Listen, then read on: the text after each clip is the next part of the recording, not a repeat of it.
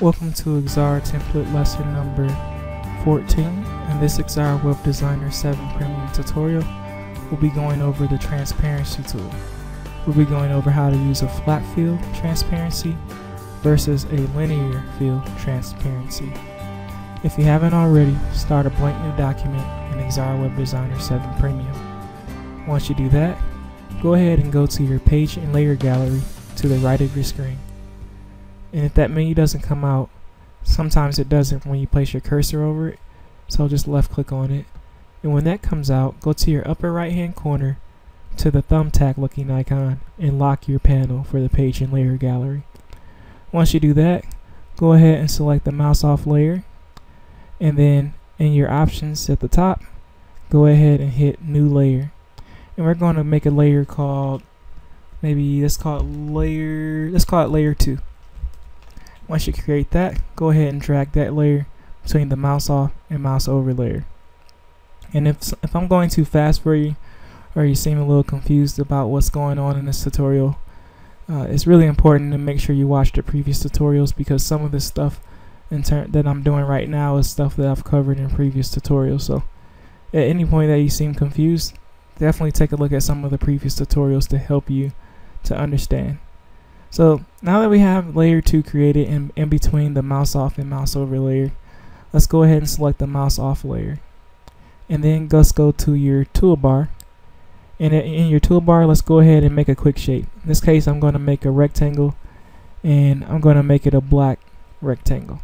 So once you do that, let's go ahead and go back to the page and layer gallery and select layer 2. We're going to go back to our quick shapes, and we're going to make a star. Now my star may look a little different from yours because I changed the settings, but don't worry, as long as you have a star, you should be okay, or a shape that's near the same as a star. So go ahead and draw your star, and once you draw your star, go ahead and go to your color editor, and I'm gonna make mine's probably maybe a light blue. And once you make your star, let's go ahead and select the selection tool, and we're going to place this star that we just drew right above the black square.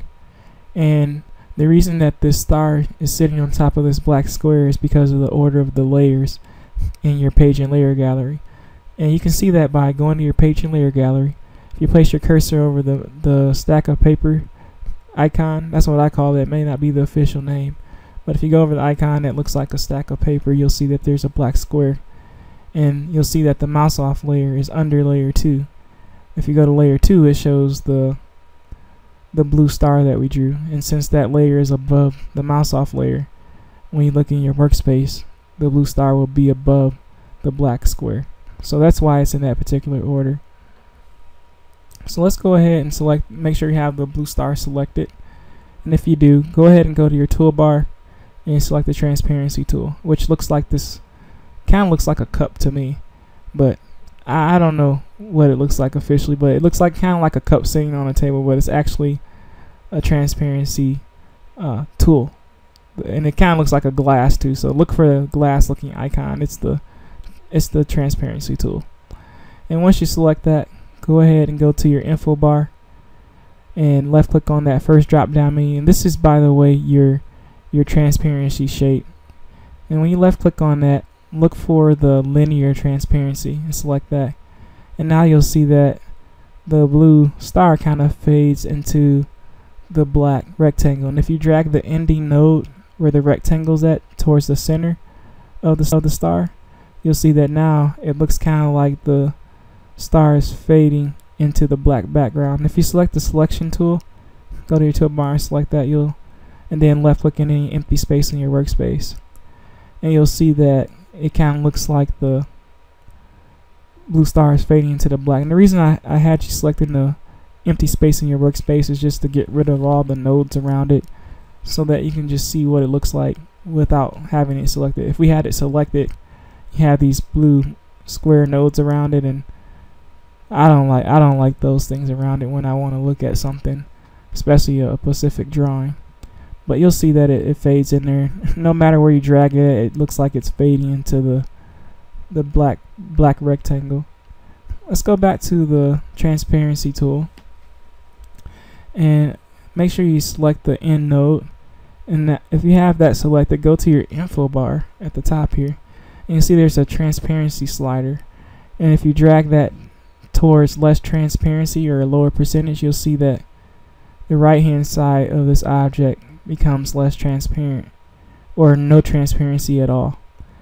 Now if you go ahead and select the beginning node of this linear transparency and you go to your info bar, you have a different percentage because you can control the percentage on both sides of your object using a linear transparency.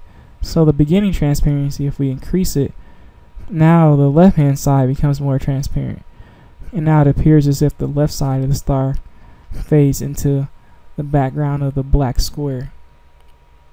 And let's go ahead and reduce that level of transparency on the right hand side, and let's go ahead and click the end node on this transparency where the arrow's at, and let's increase the transparency. And again, you can see that you can place the transparency on any side. Alternatively, you could select the end arrow for the transparency and drag it in a circular motion, and you can have that transparency fade in any direction that you want and control the distance of the transparency. So maybe I wanted to kind of face up north, I could do that, or if I wanted to face on an angle to the left or right, you can have it kind of fade on an angle to the right or left, and now it kind of fades upward with the transparency.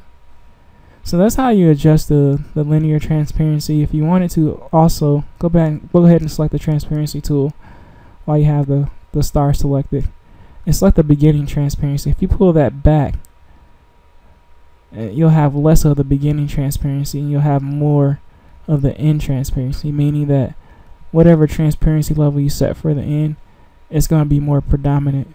But if you push the beginning part of the transparency upward and press the end transparency by selecting and pulling upward and dragging it, you'll have more predominantly the beginning transparency. So you can kind of adjust it a little bit different depending on the placement of the beginning and starting node. So now you know how to deal with linear transparencies. The next thing I'm going to show you how to do is a flat field transparency. So go ahead and select, make sure you have that blue star still selected, and then go to your transparency tool and go to your info bar and click the drop down menu and choose flat transparency and select your selection tool, and you'll see that in this current state it looks like there's no transparency. But if you left click and drag the star over like the edge of this black rectangle, you'll see that it does have a transparency. And the reason that we can't see it when it's placed over over the black rectangle, is because it's a flat field transparency, meaning the whole object is transparent to a certain percentage. So you can only see it on the edge because it's an equal level of transparency. And if you go to the transparency tool again in your toolbar, select it, you'll see that you have a slider in your info bar, and you can adjust the transparency by increasing the percentage or decreasing it, and that'll allow you to see more or less of an object behind it, or none of it at all, depending on how you set the transparency. So now you know how to use both the flat field transparency and the linear transparency. If you have any questions about how to use those two parts of the transparency tool, feel free to send me a message on YouTube. And if this video was helpful, definitely give a thumbs up.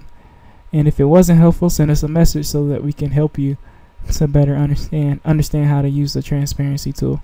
Thanks again for viewing this tutorial, and look forward to seeing many more tutorials to help you with learning how to use Xara Web Designer 7 Premium.